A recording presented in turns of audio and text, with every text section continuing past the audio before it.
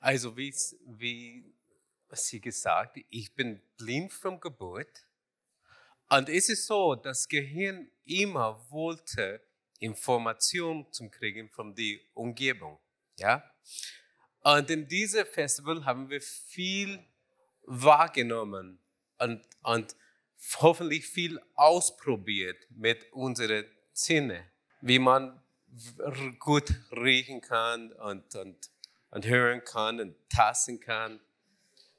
Es ist unglaublich, wie genau die Sinne funktionieren. Auch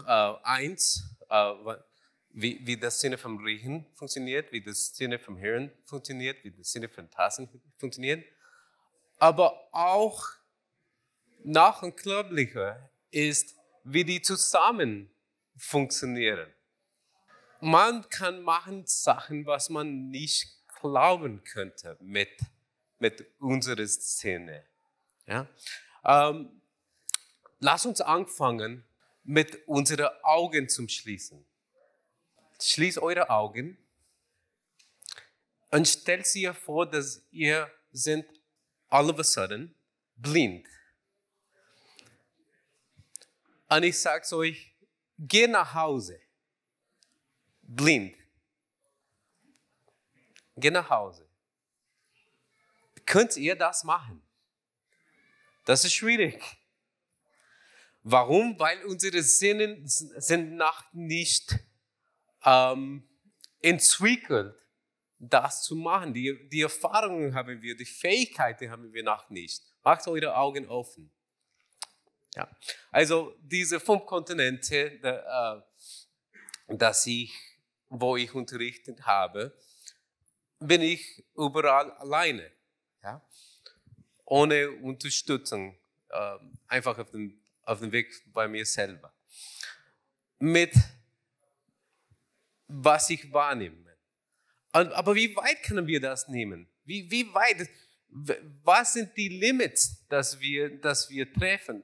Und wenn wir eine Limit haben, können wir diese Limits auch verbreiten. Und ich glaube, das erste Video, das ich zeigen werde, wird euch zeigen, wie weit wir unsere Grenze verbreiten können. Lass uns diese Mountainbike-Videos spielen, bitte. What Juan is doing would be too dangerous for someone without his skill and experience to try. This is incredible. Another tight corner, and Juan takes it with ease.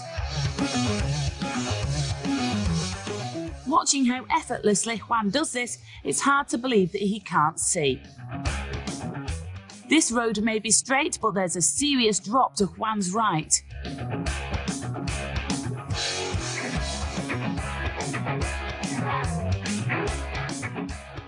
He's on the home straight now, and Dr. Megan and Tim are waiting to cheer him over the finish line.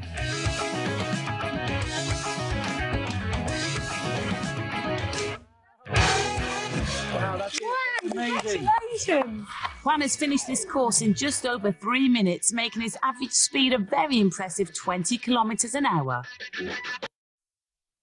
Also so weit kann man eure Zähne entwickeln. Das braucht so viele Fähigkeiten, dass man blind das machen kann. Ja? Man muss wirklich ganz genau hören. Ich habe ein Fahrrad vor mir gehört. Ich habe auch die Hügel, das raufgeht, gehört mit Klicken. Man muss wirklich achten auf die Räder. Was fühlt man auf die Räder? Die ganze Körper, das hat, ist eine ganze, wie man eine Antenne nennen. Ne? Und das braucht Zeit. Also, wenn ich euch gesagt habe, schließt eure Augen, könnt ihr das machen? Na, das ist schwierig. Aber mit Übung geht fast alles. Ja? Und so ist das, dass ich bewege mich in der Welt mit Echoortung. Das heißt, dass ich nutze das Technik Echolokation wie die Fledermäuse. Eigentlich sind die Fledermäuse viel besser wie ich, muss ich sagen. Und die machen das ganz phänomenal. Aber dass Mensch das auch machen kann, ist auch interessant. Ja. Man tut Echolokation mit einem Klick. Ich mache eine ganz leichte Klick. Ich mache eine leisere Klick für euch, wie das klingt. Und das Klang geht in die Umgebung und trifft Sachen, die im Weg sind. Und das Gehirn, die Sinne verarbeiten diesen Klang. Lustigerweise ist das Sinne, dass das verarbeitet, das ist schon getestet worden, das ist schon recherchiert worden. Und man interpretiert, was das heißt. Ja? Aber es braucht schon ein bisschen Übung, es braucht viele Erfahrungen. Und ich zeige dir die Unterschiede, wie man sich bewegt, wenn man zum ersten erblindet ist und wenn man viel Erfahrung hat. Dieses nächste Video, das ich spielen werde, eine, das aufgenommen ist und der Herr hätte gar nichts tasten sollen. Das war die Aufgabe. Der sollte gar nicht tasten oder so wenig wie möglich tasten, zum Kommen von einer Seite, von einem Zimmer zu der anderen. Lass uns schauen, was Tim macht. Okay, Tim, in you go. Okay. Super test 1. Find the curtain. Oh, that's a funny old thing. That's obviously an inflatable thing. Not a good start. Enters the room and immediately collides with an inflatable column. Oh, that's something else. So he's put his arms out and he's feeling his way around. Try and give him some more idea of where he's going. Going forward now. Ow, something else. What's that? See, I'm hearing something. Oh no, that's gone. Because Tim can't see, he's relying more heavily on his ears, picking up sounds from the room around him. Hang on. Sound reaches the ears in waves, which are channeled inside your ear by the bit on the outside called the pinna. Once inside the ear, the sound waves hit your eardrum, making it vibrate. These vibrations travel to your inner ear, which sends signals to the brain. Your brain then works out what the sound is and where it's coming from. Sound waves bounce off hard surfaces, which is why we can hear echoes, especially in places with hard walls. Naja, sehr gut. Der war nicht so erfolgreich, nichts zum Tasten. Ne? Naturally, weil der ist nicht gewohnt, seine Augen zum Schließen haben. Dann spielen wir die andere, wo die mir reingeschickt haben. Juan is up next. Will he be able to use his amazing abilities to complete this challenge? Okay, in you go. All right, well, I know 2 things about what I'm about to do, and that is that I'm going through one curtain and then coming out on the other end through another curtain.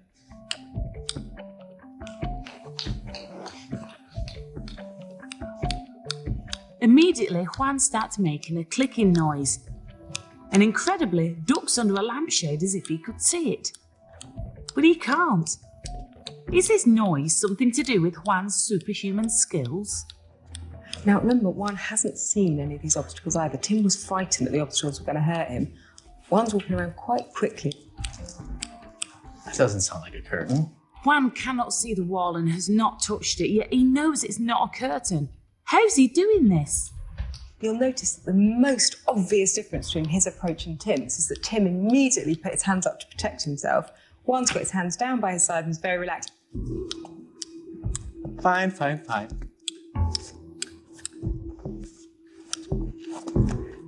He's just made the curtain. I'm just going to go and get him out.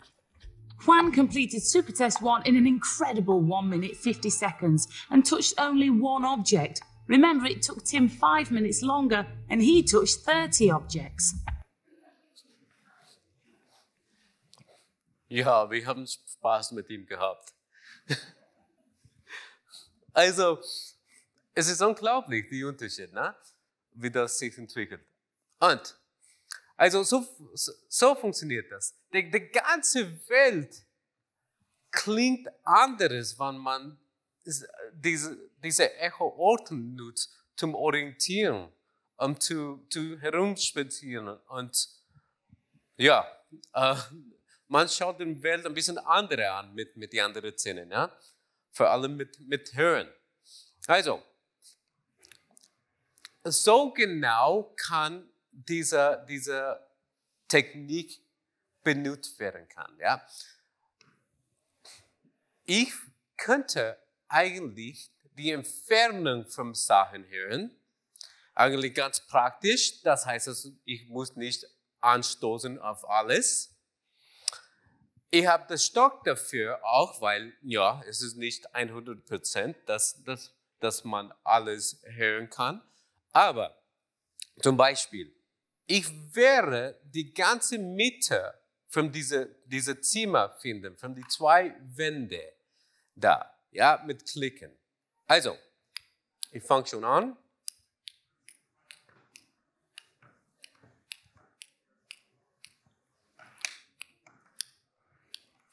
Ich tue die Mikrofone ein bisschen niedriger halten, weil das stört ein bisschen mit dem Klang.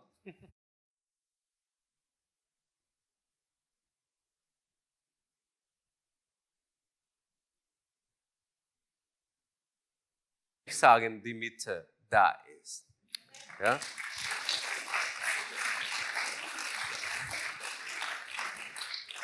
Also, Echolokation, Klicksonar funktioniert wie eine Taschenlampe. Man muss wirklich den Kopf bewegen in die Richtung, wo man die Information hören möchte. Das heißt, wenn ich auf die rechte Seite anschauen möchte, dann muss ich den Kopf ein bisschen nach rechts drehen. Das ist wirklich wie sehen. Ja? Man muss wirklich die Augen bewegen in die Richtung, wo man sehen möchte. Ja? Man hört den Unterschied zwischen einem Bäume und man hört auch den Unterschied zwischen einem Bäumen und einer Wand. Also eine Mauer kann man wirklich hören von ungefähr 100 Meter weg, wenn nicht so viele Sachen im Weg sind oder zu viele Bäume oder sowas. Ich meine, mit dem Stock kann man nicht so weit tasten. 100 Meter kriegt das nicht hin. Aber solche Sachen lernt das Gehirn zum Interpretieren mit Klicken. Es gibt zwei Formen von Echolokation, eine aktiv und eine passiv. Das Passive ist einfach nutzen die Geräusche, die in der Umgebung passieren. Zum Beispiel Leute sprechen, eine Maschine hinter mir, das macht Geräusche. Das reflektiert auf von die anderen Sachen. Aber es ist nicht so genau, wie man wirklich eine aktiv Geräusche macht zum Hören, wo die Sachen sind. Also, lass uns ein paar Beispiele hören vom Material. Hier haben wir eine Schüssel ohne irgendwas Leckeres drinnen. Und ich werde das so machen, dass man hört.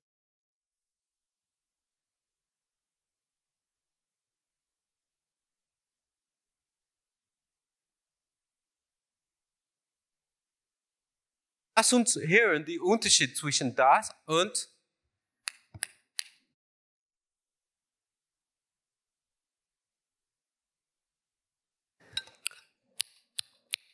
na, man hört das nicht. Okay, gut. Also, aber nicht nur das, man hört, wann ich das zu mir bringe. Ich mache nichts, ich tue das einfach hin und her pendeln, vorne und zurück, und man hört die Unterschied. Ist das merkbar? Hört man das alle? Ist ganz leicht. Also jede Zentimeter, das bewege, klingt ganz anderes. Jetzt bewege ich das nach rechts, klingt sie anderes. Ich bewege das links, nach rechts, das klingt auch anders. Es ändert sie immer, auch wenn ich nur ein paar Zentimeter das bewege. Also jede kleine Dinge macht einen Unterschied, wie wie die Umgebung sie hört. Na? Lass uns ein bisschen weiter.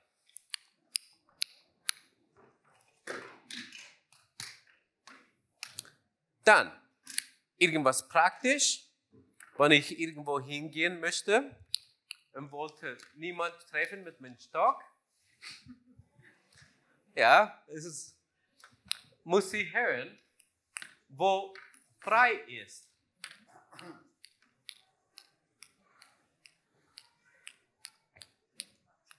Warte mal. So, da ist frei.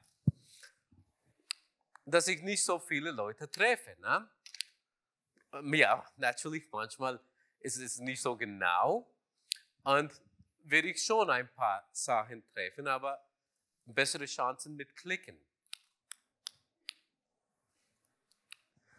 Und die Entfernung ist auch so genau, dass ich weiß, ja, ich habe nicht wirklich gemerkt, wo die Treppen sind. Ne? Aber man könnte das machen. Schau. Die Treppen sind da, in dieser Entfernung für eine Wand da, vor mir. Also mein Gehirn kann sagen, ja, ich wollte das klang erinnern, wie weit die Treppen sind von der Wand. Dann könnte ich einfach nur hören, wie weit das ist, zurückgehen, weg von dort und wieder zurück zu den Treppen gehen, ohne Probleme zu haben, dass ich mit dem Stock immer suchen muss. Na? Es ist nicht so, dass ich muss mit dem Stock suchen und ja, die Treppen zu finden und viele Lärm machen. Das muss ich nicht. Es schaut schöner aus, wenn man einfach geht.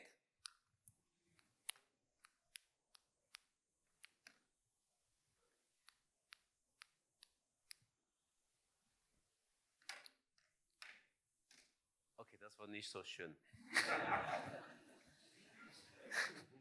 Lass uns das wieder probieren.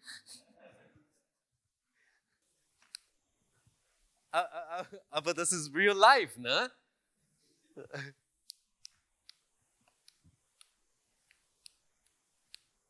Ich versuche die nicht zu treffen. Ich habe so wenig Platz zwischen Füße und da. Na gut, na, aber ihr versteht, was ich meine, ne? Also, man kann das, machen wir was anderes.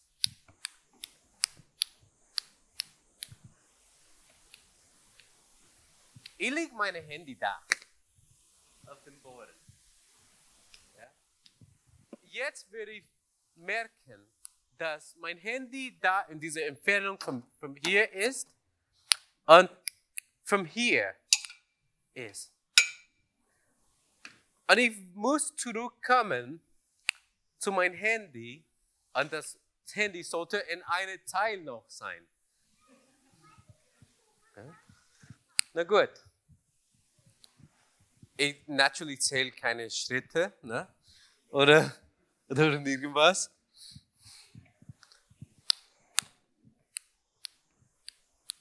Ja, na schau. Treppen.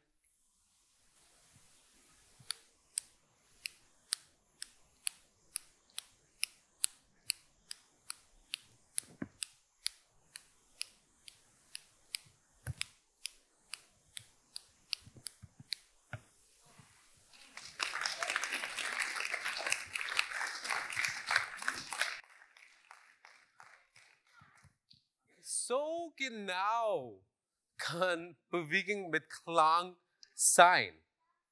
Ja? So genau. Jetzt,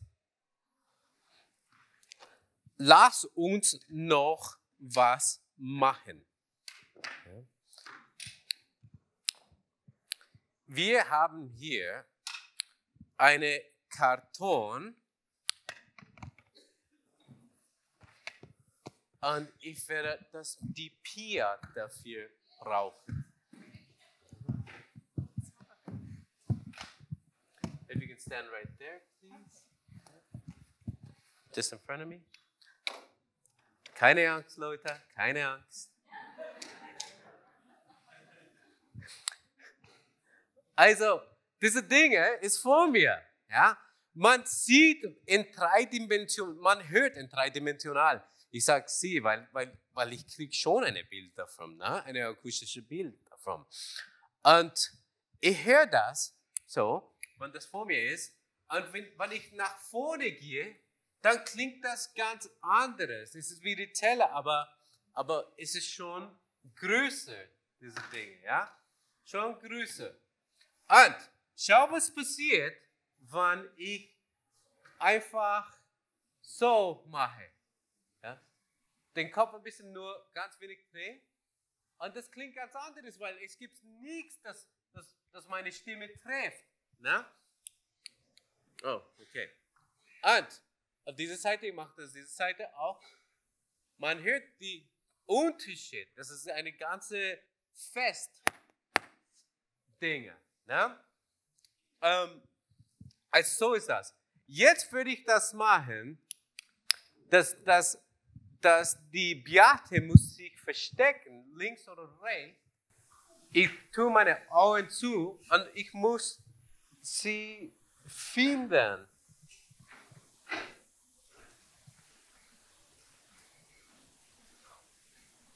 Gut, ich mache meine Ohren offen. Ich hoffe, du bist schon versteckt. Beate. Sag's nicht.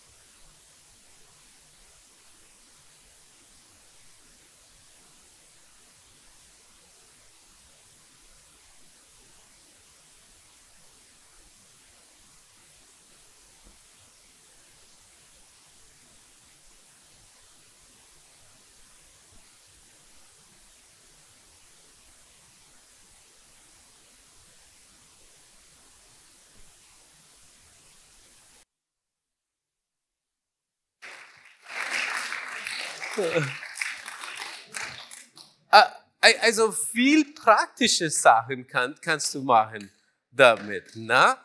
Zum Beispiel die Fenster hier, die klingen ganz anderes auch. Man kann wirklich die Fenster hören, wo die fangen an. Ja? Man kann hören, wie groß die sind. Und das ist schon praktisch, ja? Weil man Luft braucht. Aber zum Beispiel, man könnte in der Mitte sein und sagt, okay, wenn das wirklich offen wäre, hier würde ich das Griff finden, das Fenster zum Aufmachen. Ja, so kann man das praktisch benutzen, diese Technik. Also, und das Klick muss nicht immer so laut sein, es kann auch ein bisschen leiser sein.